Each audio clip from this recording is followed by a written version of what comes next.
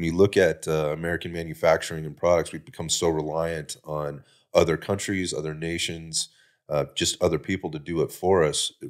There's a lack of independence now. And we learned that in spades sort of during the COVID shutdowns and lockdowns, and we're feeling that even still to this day. And we have been for a while. I just think people kind of woke up to it as they go to the gas pumps, as they go to the grocery stores, as they go to their retail stores. And I think more than ever, as we're moving into the closeout of 2022 here, as we get into this holiday retail season, people are gonna feel that even more.